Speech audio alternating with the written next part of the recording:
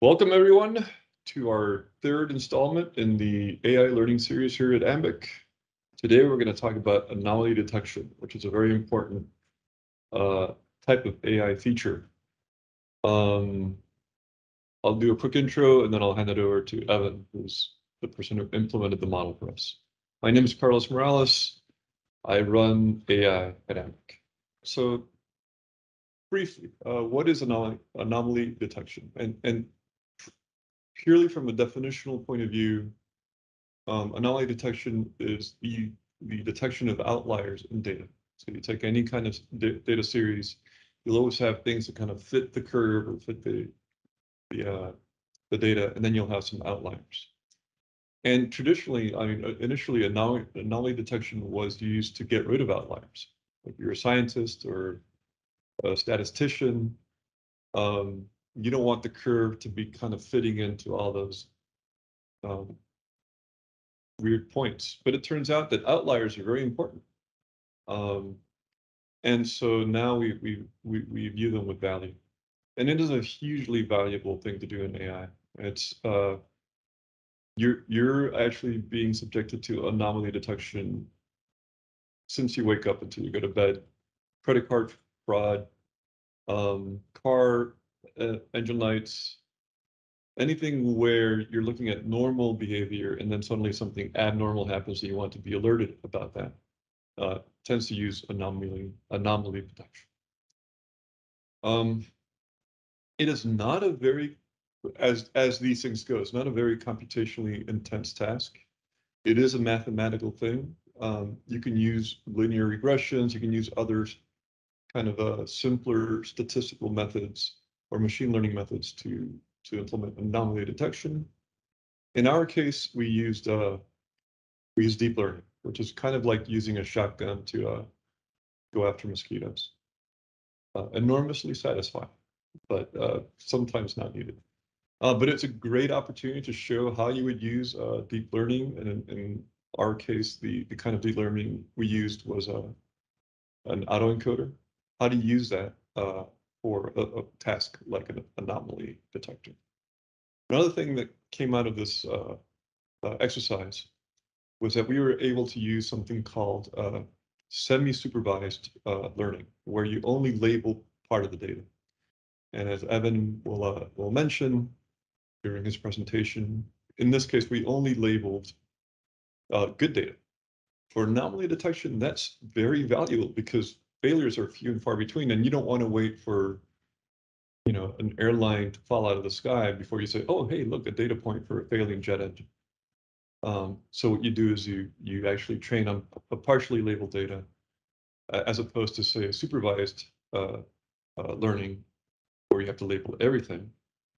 There's another way of doing this, which is unsupervised learning, which is you let it go for a while, and the model itself will learn what an outlier is. But in this case, since we had easy access to good labeled data, we did semi-supervised learning. And without further ado, I will turn it over to Evan. Evan, are you ready? Hey everyone, I'm Evan. I have been an intern here at Ambiq over this past summer, and I have been working on creating an AI model to detect anomalies, but specifically, my AI model uses accelerometer data to classify different fan speeds as normal versus anomaly.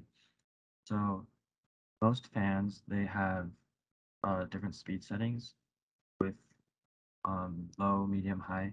So I considered the lowest speed of the fan as normal and everything else as an anomaly.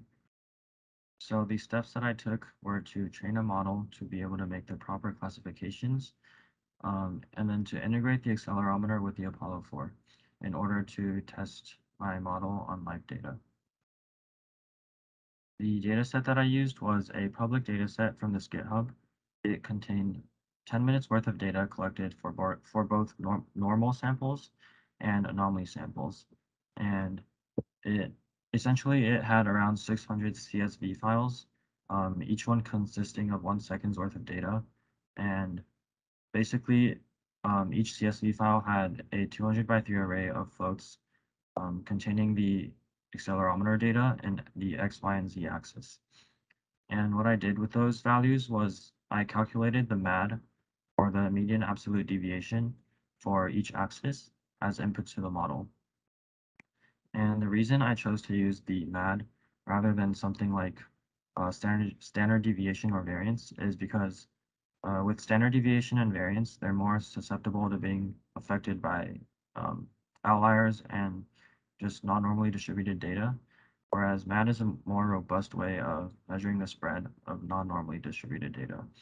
So as you can see here in this graph, the blue dots, they represent the normal samples, whereas the red dots represent the anomaly samples, and they're very clearly separated. Moving on to the model structure, I used a very simple autoencoder neural network. And autoencoder is a type of neural network with two parts, the encoder portion and the decoder portion. So for example, if my model were working with images, the encoder portion would attempt to identify features important to the image, and the decoder portion would attempt to recreate the image. In my case, since I'm using MAD as the input, the output attempts to predict the MAD as accurately as possible. And then after I get the output, I compare it to the input by finding the mean squared error, or the MSE. So with the MSE, I look at the average MSE of normal samples and the average MSE of anomaly samples. And I create a threshold where anything greater than that threshold would be considered an anomaly, and anything less than that threshold would be considered normal. So my model itself is actually much simpler than this graphic here. It contains one encoder layer and one decoder layer, as well as a dropout layer. A dropout layer is essentially a way to prevent overlearning or overfitting. So what it does, it sets the nodes in a layer to 0, the random nodes to 0, so that those nodes are not affected by the weight. And this is basically, it's like emulating the brain's ability to forget. And one advantage of the autoencoder structure is that due to the nature of an autoencoder, I only train the model with normal samples rather than both normal and anomaly samples, because I want my output to be as close to the input as possible. So if I were to train it with anomaly data as well, it would make the model more inaccurate rather than more accurate. So the advantage to choosing an autoencoder style of a model is that we don't have to wait for the machine to break, which is pretty rare. After training my model, I had to deploy it onto the Apollo 4 EVB. In order to do that, I had to quantize my model first. Quantization refers to the process of transforming weights from 32-bit floats to 8-bit ints, which allows for more computational efficiency and less memory needed. After quantizing my model, I converted the TF-lite file to a .h file with some Python code, and then I created a C file that stores the model in a tensor arena and invokes the model on a set of data. The set of data that I used was just the public data set from the GitHub, and then I flashed the code onto the EVP. After that, I found that my model, it was accurate. It was accurately predicting all the data correctly from my public data set. So the next step was to test it on live data. I used a sensor called MPU6050 for that.